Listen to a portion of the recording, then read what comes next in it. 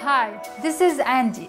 Today I will share with you a few tips on how to style your TV unit. First, you need to gather all the stuff that you want to display. Next, we will place all the large items on the shelves. We like to take books that have nice covers, stuck them together for the height to create levels. Now we want to add personal artworks. Books, chocolate, artwork, Lego, candles. You need to add natural elements such as plants. For grouping, you can use tree sculpture. Styling TV units is one of my favorite things to do.